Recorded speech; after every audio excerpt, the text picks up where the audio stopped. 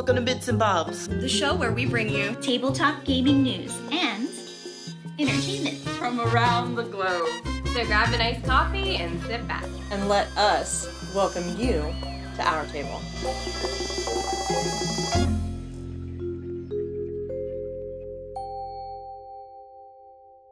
Hey everyone! So welcome to another Bits and Bobs special edition for Shelfapaluza. I'm excited. I hope everybody's having a fantastic time because I know I probably already am. So today, since the show usually revolves around tabletop, I want to kind of bring you to the other area of the tabletop that I really enjoy, and that's role-playing games. I actually met my partner at a role-playing game. It was my very first one, and he happened to be the DM. When a lot of us think of role-playing games, though, the first thing that comes to mind is D&D, and I like D&D. It's fine, but there's a ton of other options out there. Say you don't like fantasy. There are other options insofar as the world that you could find yourself set in. We're going to be tackling one this weekend entitled Brindlewood Bay, where we actually play little old ladies in a mystery book club who find that something is amiss in our small town. So if you can imagine like Jessica Fletcher and Agatha Christie's Miss Marple all together solving mysteries. It's going to be fantastic. There's Mouse Guard, if you enjoyed the Redwall series of stories, in which you get to play a teeny tiny little mouse living in a mouse society and doing things like going out in spring to make sure the paths are clean, or taking care of bees, which are kind of the same size as you. If you have a type of intellectual property that is in geekdom, all of geekdom, it has probably been made into a role-playing game. There's everything from Star Wars to Star Trek, from Edgar Rice Burroughs type Hollow Earth. There are westerns built on all the spaghetti westerns that you may have enjoyed as a kid. And there's even things built on cartoons like She-Ra or Steven Universe. So if you already have an interest and maybe you want to dive in by being Conan the Barbarian or a Jedi, take a look. There is probably something in that property that you can totally explore via the role-playing tabletop. There's also different systems based on what you might like. Maybe you like things that are really crunchy and rules driven, but then there's other ones that are just about telling stories with your friends. One of my favorites happens to be Fiasco, which plays a little like a Coen Brothers movie in which you start trying to do a heist, and by about halfway through, everything goes completely pear-shaped, and you've got to try and muddle your way out and hopefully make it out of that situation. It's a fantastic opportunity to get together with friends and just tell a really, really wacky story without a ton of mechanics or books to flip through or anything like that. If you've never tried playing things at the tabletop of that nature, I welcome you to. You can even start with something as simple as a storytelling card game. Something like Someone Has Died. Start you off with little cards that give you prompts through which you and everyone that you're playing with get to tell a story. And they're a fantastic way to kind of build an adventure with a group of friends. Another nice thing about them is they don't always require the tabletop. So everybody can kind of sit in the comfy chair that they want to in their space and tell the story together. Consider diving into some sites like DriveThruRPG or RPG Geek, adjacent to Board Game Geek, and find out what's available, because there really is a ton of stuff out there if you really want to get your storyteller on. Hi, it's Stella from Maple University and the Dice Tower. Today I'm going to share you my favorite escape room in the box. We do also love those escape room, the physical games where you run around and then trying to find and solve clues, but these days I've been playing a lot of the escape room in the box because of the lockdown, and it's a perfect date night game with Ahern. We work together, we're not going to, fight each other. So I'm going to show you my 4 series of my favorite one. First one is Unlock. So with Unlock, you don't destroy any of the components, usually the one that we've played anyway.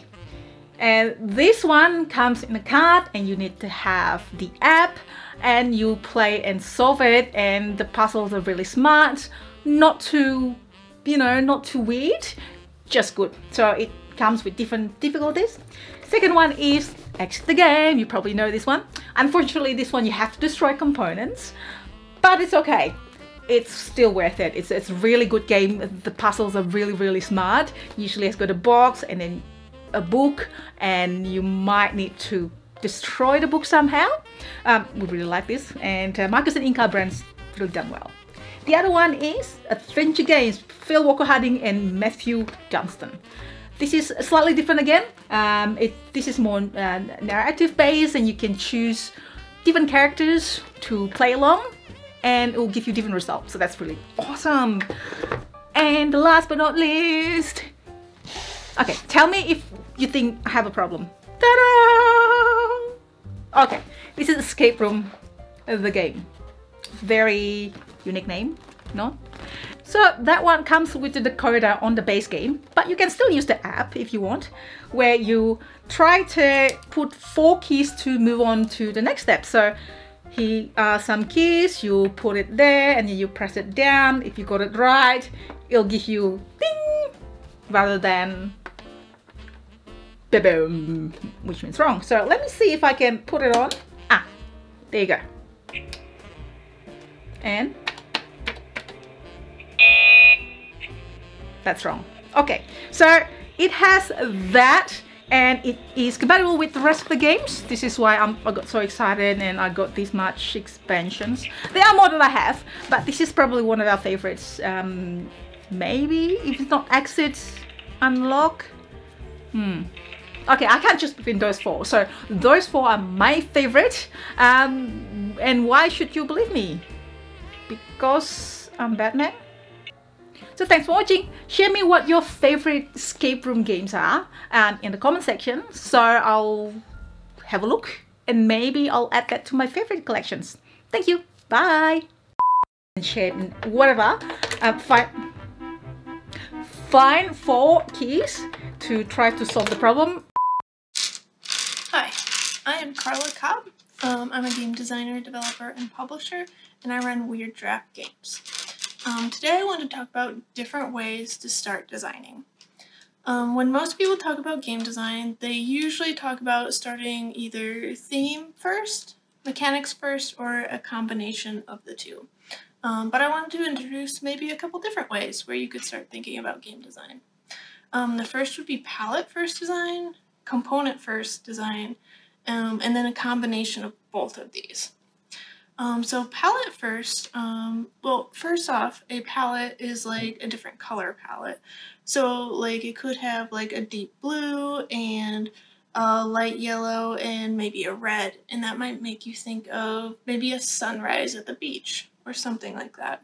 But yeah, like a palette would just be some colors that are put together that kind of make up the aesthetics of a game.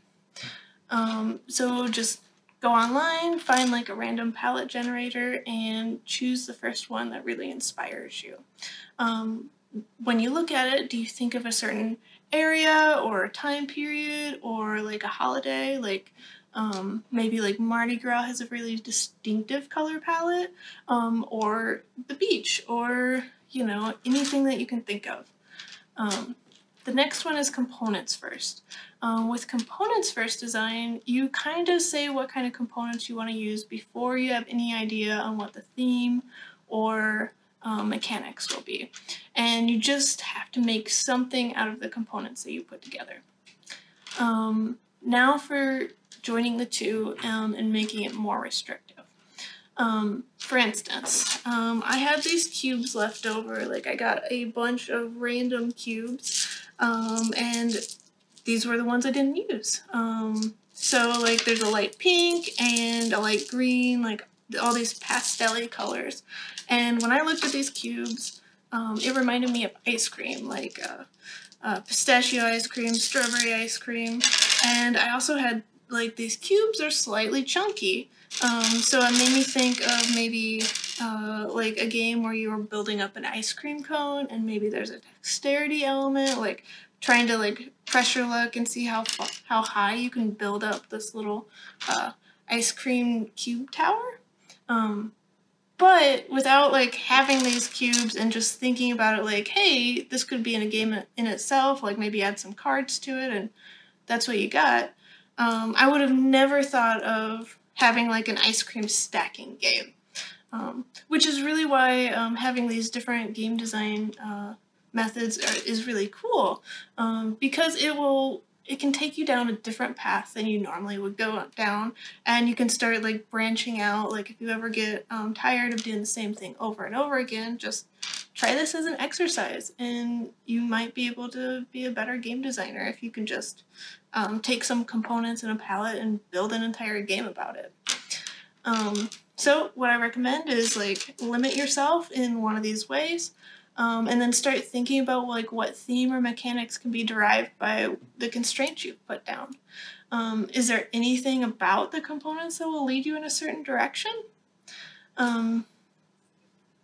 So yeah, constraints can be super inspiring, and you can design something that's completely out of your wheelhouse this way, and that's how we all become better.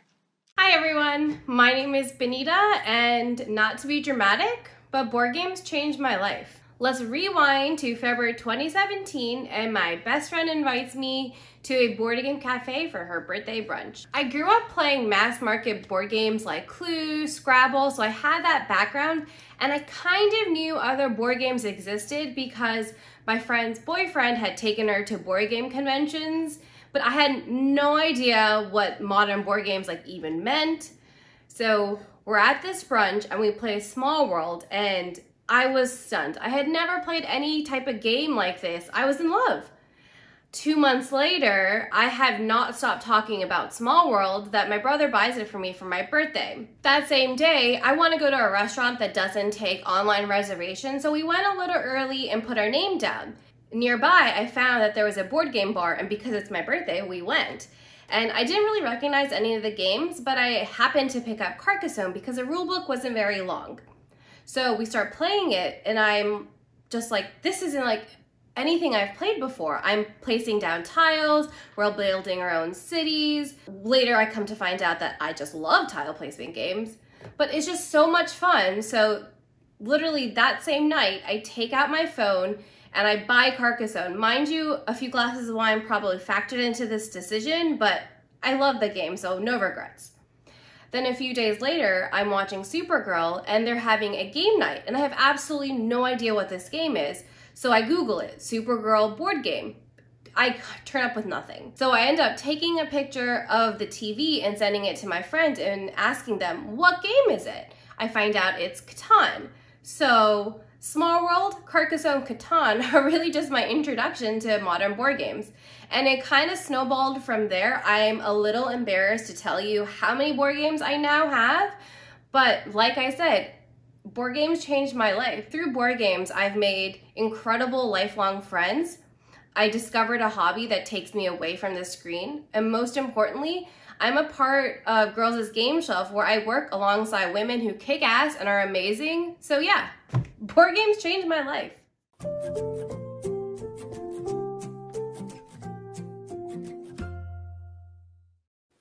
Hey there, friends. I'm Rachel. Hey, I'm Julie. We're starting a new segment, and it's called You're Invited. This show is going to focus on the lessons that we've learned from being publishers in the board game industry. Next week, we're going to focus on tips for busy entrepreneurs. So, Rachel, do you want to give a sneak peek? Oh, yes. So I found this really cool thing called Google Streak, and it integrates in with G Suite for a single email address. It's free, and it basically keeps track of all your emails and who hasn't responded, who has responded, and keeps you on track. And you can even get further into it where you can go with funnels and even go down that rabbit hole. We're also going to talk about block scheduling. And as entrepreneurs, we are all really good at those resource management games, right? Because that's what we're doing every day with our microcosm of limited time and money. That's all the problem solving we do every day. Well, that pretty much covers everything. I think we're good. No. Right? Right? No. What can I add? So for our company, I will say that what we do is we use a pro system called Atlassian's Jira task. So what we're going to talk about on my end is creating epics for each of your projects, meaning that you're looking top down from a project, usually a board game, but sometimes it's a marketing strategy. So the big picture, and then how you break it up into smaller increments for yourself and also to assign to your team. And for us, we love it. It's a little bit of a, isn't a little bit, it's a lot for a small company. But what we do like about it is you can also take it and use it to make your incoming emails ticketed, so that it gives you an automatic response for your customers versus a response to your contractors, and lets you keep track of things that way, so that it's a much more automated system, especially when you're smaller and you're trying to look like, you know, you're big time. I mean, anybody who can automate all that stuff for me, I'm going to listen to you all day long, Julie. So if you guys want to hear more in-depth information, follow us on Facebook. You're invited. Tune in on Friday mornings at 9:30 Central and 10:30 Eastern. And if you were wondering, you're invited. Hello, I am Banana Chan, and I am the owner and co-founder of a small box board game publishing company called Game in a Curry. But I also write a lot of role-playing games, and I also write for other companies and do a whole lot of development work for RPGs. So today I'm going to be talking about how you can get started with writing your own RPG. Now, I'm going to preface here by saying that some of the stuff is stuff that I've done, so maybe it's not going to work for you, but it works for me. So this is my process. And if you're working on a game that has themes that are outside of your own culture, ideally you should be talking to a consultant or inviting more people on to collaborate with you. So let's get started with some of the things that I do. Step number 1, brainstorm.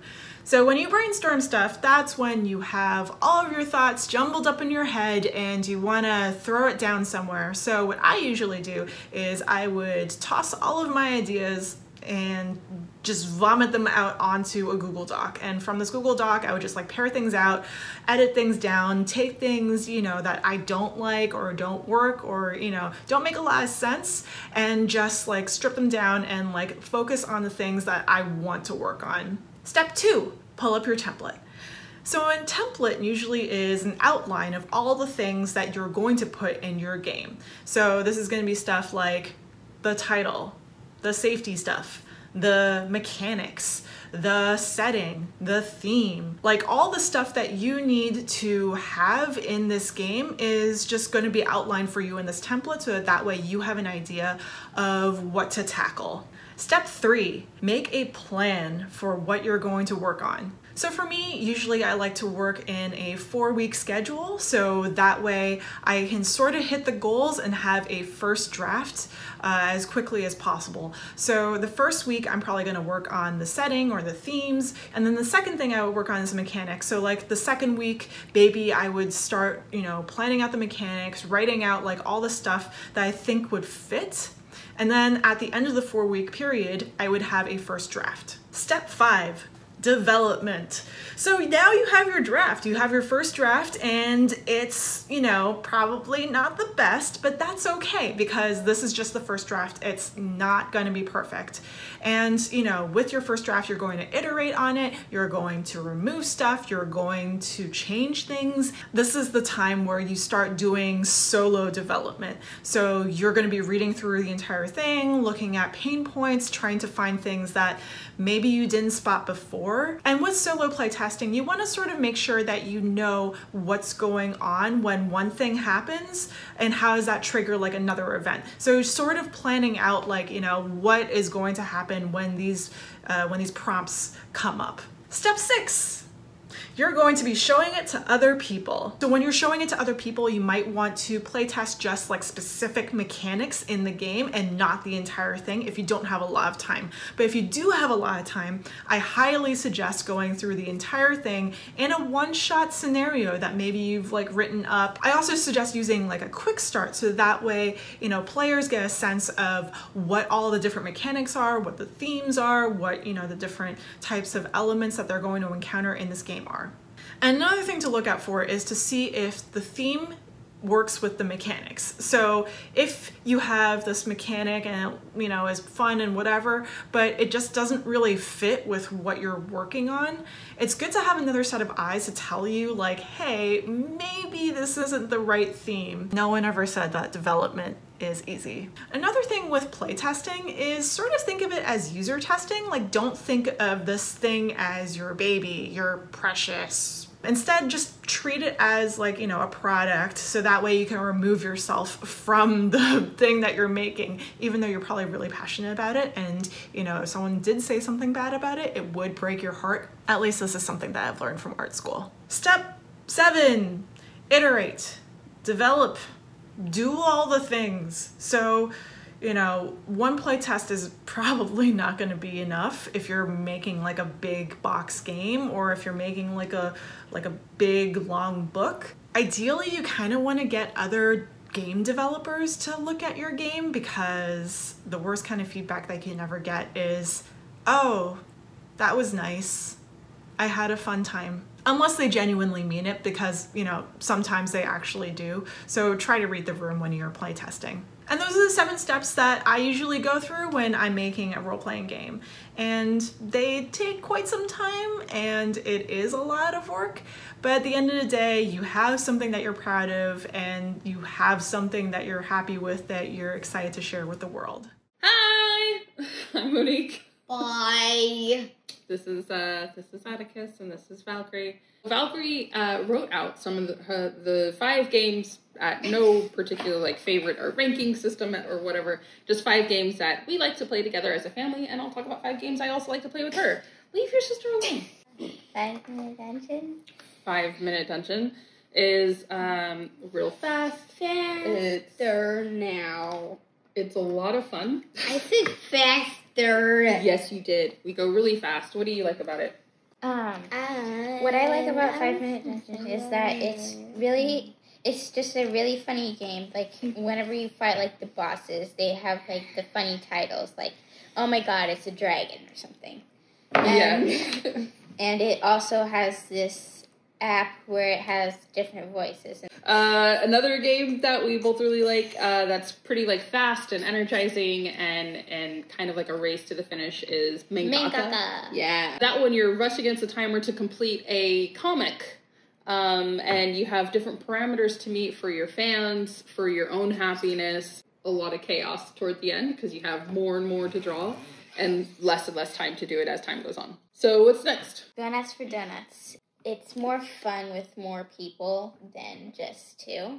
Mm-hmm. There's different donuts, and you're collecting them to eat them, and they're each worth different points. Yes.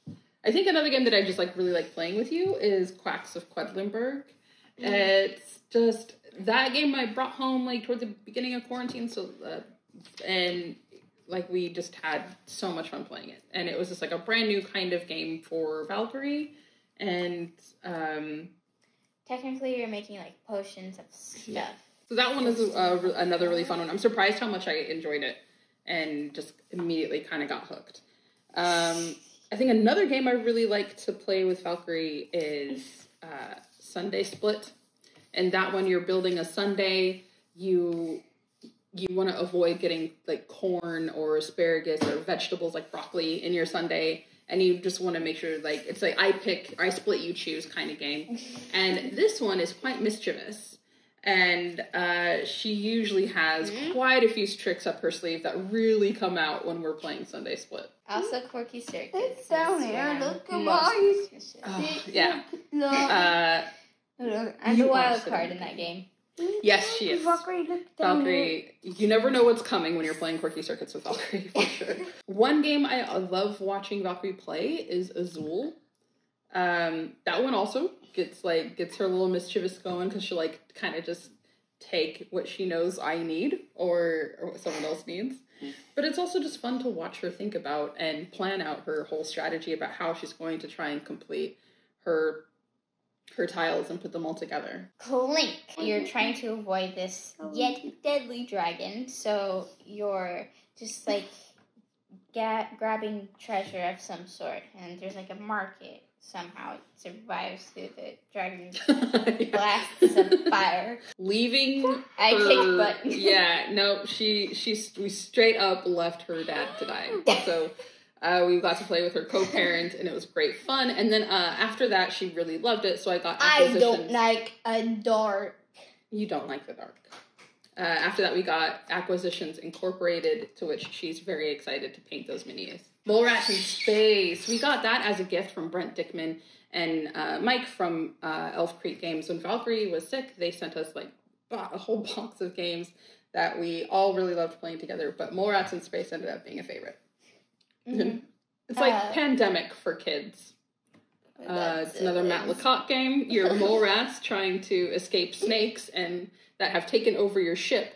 So you want to gather supplies, jump into the escape pod, and yeet back out into space before the snakes can get you and not leave any supplies behind. So this is about it. All right, you guys want to say goodbye? Bye. Bye. Good luck. Hi, I'm Deedee from A Girl, a Game, and a Goal, and I've been graciously invited here by AnnaMaria from Girls Game Shelf to provide a segment for Bits and Bobs. So I'm going to show you hopefully something that may inspire you to get crafty with your bits and bobs of board games, because I myself am a gamer, but I'm also an avid crafter.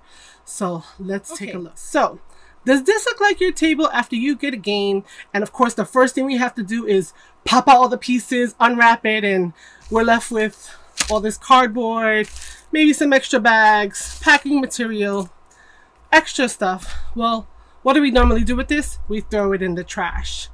Well, I'm going to show you a great idea what you can do with this stuff right here. So got my glasses on, and I'm going to introduce a few more elements to this menagerie of things, such as, and not limited to, so be as creative as you want, board game sheets. You know, I took a cartographer's. I had a whole bunch of patchwork doodle ones.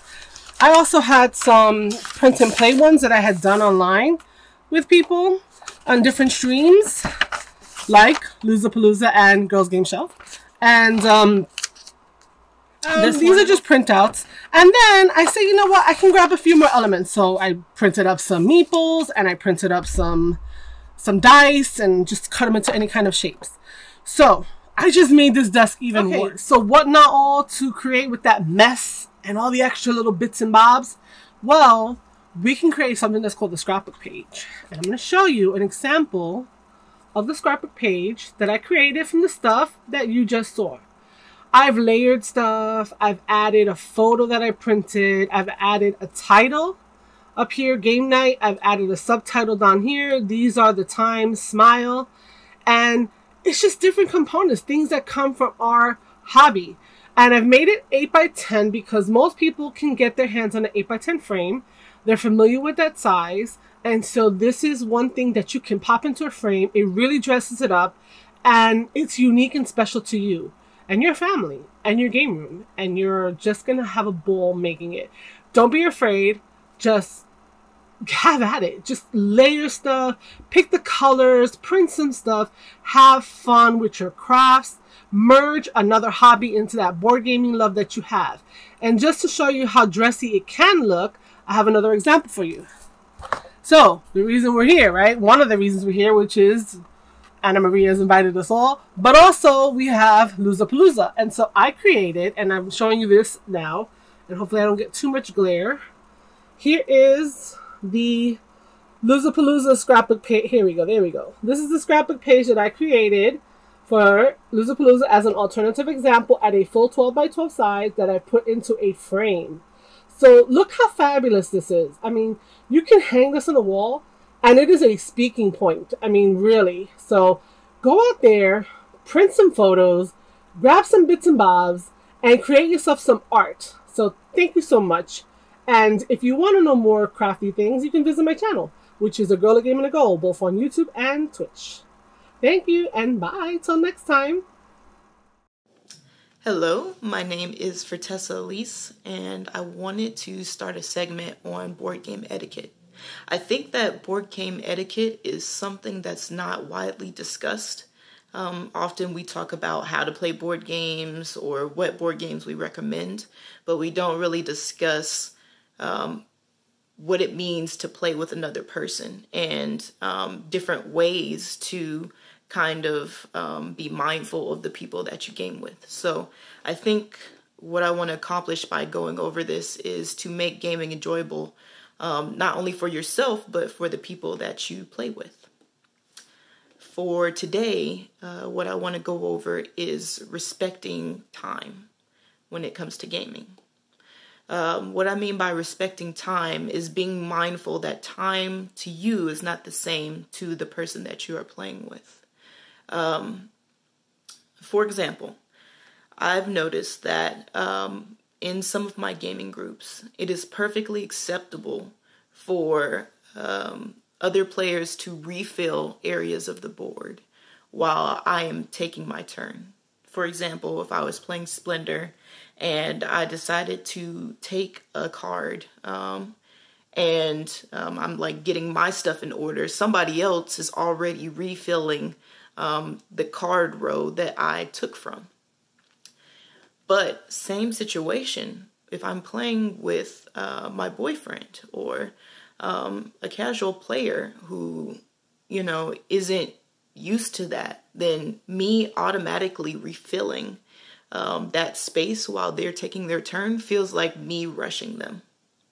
And that's something that never occurred to me. I was like, well, I'm just being polite. I'm helping you out.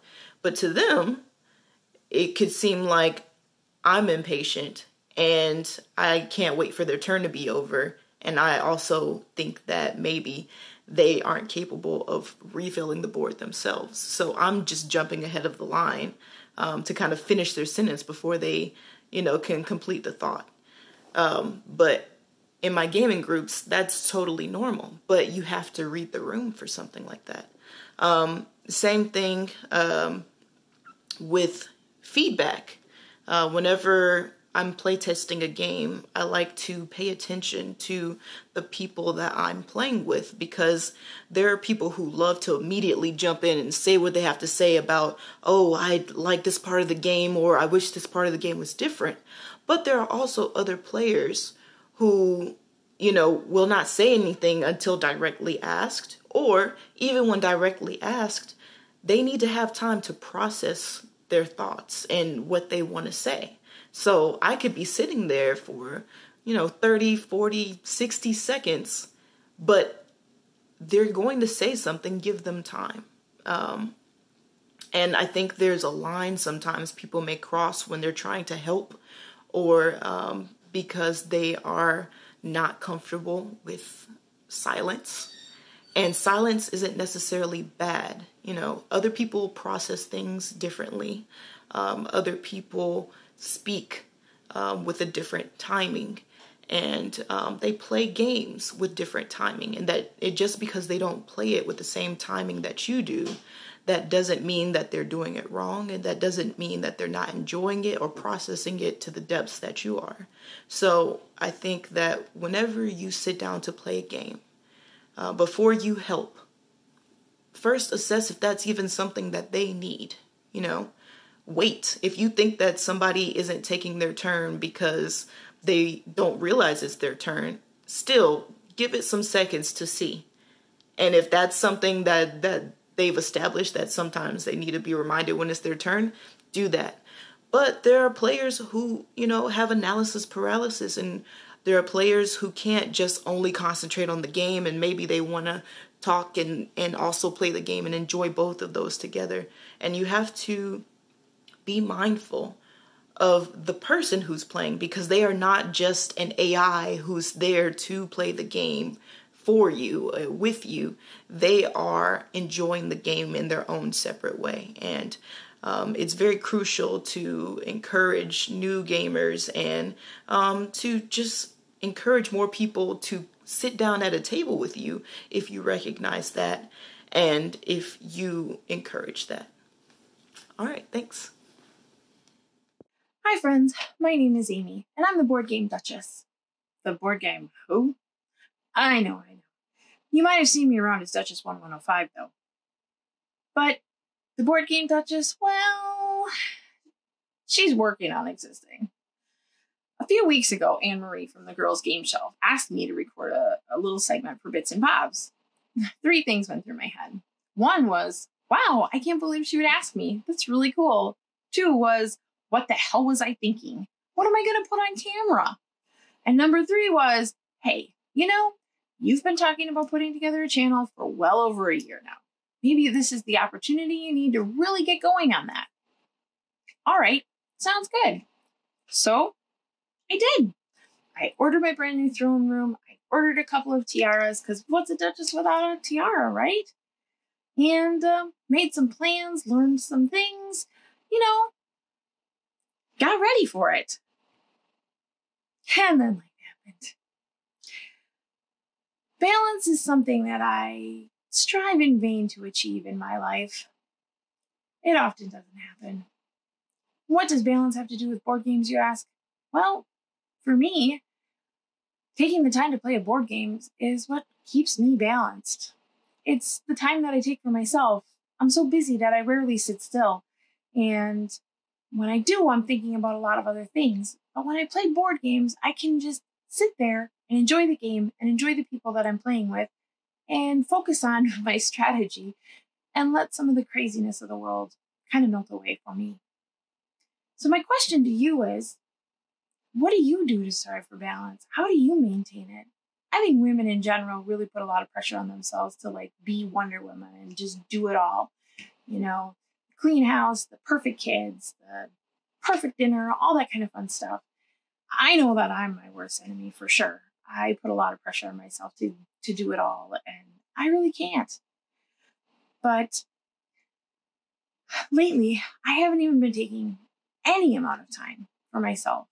Usually, I used to try to, you know, dial into my international game family, which is Luzapalooza, but I haven't even been doing that lately. By the end of the last couple weeks, I wasn't in a very good place. I was pretty depressed, actually. And some things didn't go very well in the last couple weeks, and, you know, just put me further down that dark hole. And if I had taken some time for myself, even just a couple hours a day, even an hour a day, you know, then maybe I would have been able to handle those challenges and struggles a little bit better, and or at least had a little bit better outlook on the outcome. But I was just too busy. So how do you strive for balance? What do you do? I'm definitely curious because I'm not good at it. I'm really not good at it. But I would like to get better, and I would love your help. So, back to the Board Game Duchess. Yeah, she doesn't exist yet. But I do have a YouTube channel. You could subscribe if you'd like. I promise there will eventually be something there. Might not be anything you want to watch, but you know, I try. So, well, I think that's it for me. But here's to the Board Game Duchess, who will hopefully eventually be bringing you fun and creative ways to bling out your board games and make them a royal experience without spending the royal price. But in the meantime, have fun gaming. Hi everyone, I'm the Cardboard Kid. Solo games are a great thing to have, especially now because of COVID-19. Usually you could invite people over, but now it's just down to you and your family. What about if your family can't play with you? Make the best of a bad situation by checking out the solo rules for some of those games on your shelf. Some games have a bot to play against. The Coin War game series have really good ones. You use a flowchart. If this is true, then do that. Keep going down to resolve, then repeat for the other factions. Actually, a lot of war games can be played solo. Other games have a system in place, like a dice roll, card flip, or chip pull that you resolve to act as if someone else was there. Street Masters and other games by Adam and Brady Sadler are good at this. In my last Bits and Bobs, I talked about print and plays. Going back to that, loads of those have solo modes. Roll and rights, or flip and rights, or whatever and rights, often can be played solo. Check out Welcome to Cartographers, and one I mentioned last time, Star Maps. While the majority of games are designed for multiple players, some are designed for solo play only, or at least have specific rules for a single player. Lex Eterna has you racing to repair your spaceship before it gets sucked into a black hole. Hero Weehawken has you trying to bring the treasonous Ahern bird to justice before he betrays the US further. Black Sonata has you looking for the mysterious dark lady that Shakespeare wrote about. I also mentioned sports simulations last time. With the sports season shortened or even cancelled, see what could have been and or relive past years by yourself or with a friend. Because you're rolling dice, then comparing the results to a result book, you're in it more for the stories that sports can tell rather than the strategy. My dad created a massive wrestling federation in Face to the Mat, designing custom cards and everything. Graphic novel adventures are a brilliant invention and, in my opinion, some of the best solo games available. They're comic book choose-your-own adventures. A few have you solving mysteries as Sherlock Holmes, one has you settling a town in the Wild West, and there's even a superhero one. Season 3 shipping soon, but there are already 11 of them, plus 2 multiplayer co-op ones. While solo games can't provide the social parts of gaming, they can deliver stories and strategies and thematic gameplay just like multiplayer ones. Just because you're by yourself, you don't have to stop enjoying games.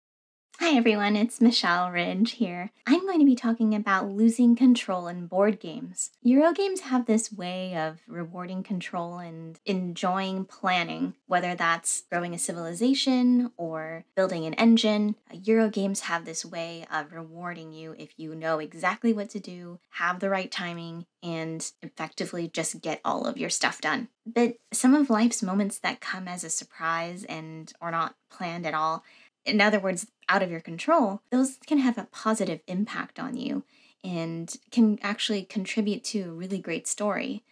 I like being able to combine the two in games that I play, which is one of the reasons why Lorenzo Il Magnifico and now Rap Gods are two of my absolute favorite games ever, because they incorporate the two.